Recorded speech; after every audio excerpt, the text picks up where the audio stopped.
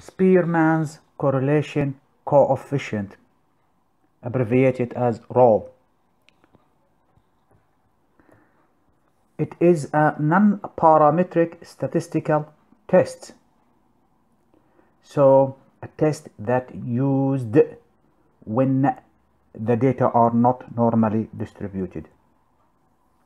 So it does measure the strength and the direction of association between two variables, two non-normally distributed variables or two ranked data. The test arranges the data into ranks, then uses Pearson equation to calculate the raw value. It can be used for correlation between Likert scale items. The test determines the raw value for a correlation between two variables and determine the strength of the correlation on a scale of -1 to +1. +1 is the strongest correlation, -1 is strongest correlation, but it is inverse. +1 is strongest correlation, but it is a positive relationship. So it tells the direction of the relationship, whether the relationship or the correlation, whether there is an increase or an inverse value. It does determine also the significance of this association by producing a p-value. Now, to do the test, the data has to fulfill certain requirements and assumptions. The data has to be random. One variable is ordinal, the other is continuous, or both are ordinal, or two variables that are continuous but they exhibit monotonic relationship. The data contains paired sample or samples, independence of observation, data are not normally distributed, and ranked data. So the test is used for non-linear relationship, i.e. monotonic relationship between two variables, and it is a non-parametric test for the data that are not normally distributed or ranked or ordinal.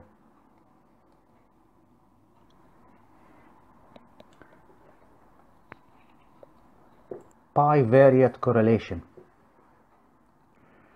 Spearman's correlation coefficient is a non-parametric test, is one of the tests available to look for and examine relationship between two variables or two groups or two samples. When the scores within one of the variable or one of the group is not normally distributed, then you cannot use a parametric test like Pearson's correlation coefficient. Spearman's is the one to use when you have one of your data are not normally distributed. In fact, one of the conditions for Spearman's correlation coefficient is that one of the data need to be ordinal. Ordinal means non-parametric, means that the data are in order like A, B, C, D, E, F. So this is called ordinal. The second variable can be continuous or can be again ordinal. So Spearman's correlation coefficient is a test for finding out the relationship, association, link, correlation between two set of data and two variables or two variables. The test well measures the strength of the association by assigning a factor or a value called RHO coefficient. If the value is -1, then that means the strength, that's the strongest correlation, and minus indicate inverse relationship. One variable increase, the other decrease. And if the raw coefficient is +1, then it is a positive relationship. One variable increase, the other increase. If the RHO or the coefficient close to 0 or 0, then it means that there is no correlation between two variables and there are no link. So the test really measures the strength of the correlation, the direction of the correlation, increase or decrease, and the statistical significance of this correlation. The way to do that is in SPSS is to look at this example. I have here 4 columns or 4 variables from grades, study hours, variable 1 and variable 2, I call them. So I need to find whether there is a correlation or a relationship or a link between grades that the student obtain from and correlate that to the study of hours, and then a variable 1 and a variable 2. Again, grades means 1, 2, 3, 4 indicate A, B, C, D, E, F. Give them a labeling. So the variable in the grades are ordinal. It is not normally distributed. It's not a continuous. The study hours also is a continuous because it can be 1 hour, 2 hour, 3 hour, 4 hour, 5 hour, 6 hour, 12 hours, 13 hours, and so on, 15 hours of study. Variable 1 also is a continuous and variable 2 is a continuous. I've already checked the distribution of these data. Again, here I want to correlate the association between those variables and to find out whether there is link between them and what kind of relationship. Is it increasing, decreasing, and is it significant or not significant? For this test, for this data, we are going to use a test that is non-parametric. It's a Spearman's correlation coefficient. If I click on analyze, then correlate bivariate, go for bivariate correlation, and I'm going to move the grades to the variables section, the study hours to the variable section, and then variable 1 and then variable 2. Here in the coefficient correlation, I am going to untick the persons because I'm not going to use the person, because here our data are not normally distributed. One of the variable or the group are ordinal, so we cannot use Pearson. We only can use Spearman, and Kendall also probably can be used, but not in these circumstances. I will have another video describing when to use the Kendall to association or correlation test. Regarding the test of significance, since we do not know the relationship between studying and the grades, whether it is positive or negative, so we will stick with the default test of significance, two-tailed significance. However, if I know the relationship, whether it's positive or negative, then I can take one-tailed. But in this case, in our current case, we use the two-tailed. I'm going to keep the flag significant correlation ticked on. If I click on OK, a table will be generated as we see here and labeled as correlation. What does the correlation do here? Here, what's in fact done is that the Spearman's test took the data from column number 1 and column number 2, column number 3, and column number 4, and put them in ranks, sort them out in ranks, and then used the Pearson correlation coefficient to find out the correlation or the association. So in this finding out here, it is calculated, the Spearman row calculated, looking at the grade, the relationship between the grade and study hours, variable 1 and variable 2. Again, if we correlate grades with grades, we'll get a perfect relationship 1, which is the maximum, which is perfect. However, without giving statistical, because you are correlating the variable to itself. When we correlate the grades with the study hours, we can see here that we have a value of 0.45 and a positive value, which means that there is a positive relationship between number of study hours and the grade achieved. So if there is increase in the number of study hours, there is an increase in the grade, overall grade achieved.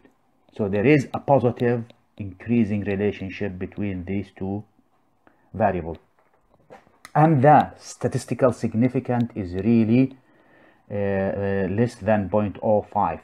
So there is a statistically significant correlation between the grades and the syllabus and study hours, and this is very significant at the two-tailed significance as indicated here.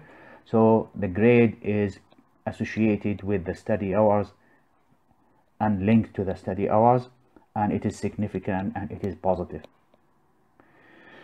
However, when we compare and correlate the grades with variable 1, we get here a positive correlation, which is a weak positive correlation, 0.156. So there is a correlation between grades and the variable 1. However, it is this correlation or this association is not statistically significant, as the p-value is 0.12. So in this case, I can safely say that there is a weak correlation between grade and variable 1, but it is not significant. So we cannot really rule out the relationship between grades and variable. Again, the same story if we look at and correlate between grades and variable 2. We get here a raw value of minus 0.046, which is very, very close to 0. However, it is minus. So there is an inverse relationship and a minus, a minus. So it's really slim correlation between grades and variable 2. However, the statistical significance and the p-value has shown that it is 0.65. So it is not statistically significant, as the two-tailed significant value was 0.65 and it is greater than 0.05. So thus here we can safely state that the correlation between there is no correlation between grade and variable 2, as there is the statistical significance. There is no statistical significance between this correlation, and the value for the raw is very low and close to 0. So again, here we can see from this example the correlation between variables, two variables, can be either positive or negative, statistically significant and not statistically significant. So the raw can tell you really the direction of the relationship, the strength of the relationship, and the significance of the relationship. Again, here also, if we look here, the other side, it's cross correlation between these variables. And if we look at Spearman's correlation with study hours with variable 1 and 2, again there is a weak correlation, 0.05, close to 0, and with variable 2 close to 0, statistically significant 0.6, 0.8. So there is no statistical significance comparing these two. If we compare variable 1 again, it's with variable 2, we can see it's 0.01 and it's 0.9. So there is no statistical significance between those variable 1 and variable 2. So this is the way to look at correlation between two data, two variables, two groups that have scores in them or data on them that one of these groups are not normally distributed, i.e. ordinal, and the other variable either ordinal or continuous, is through using the Spearman's correlation coefficient.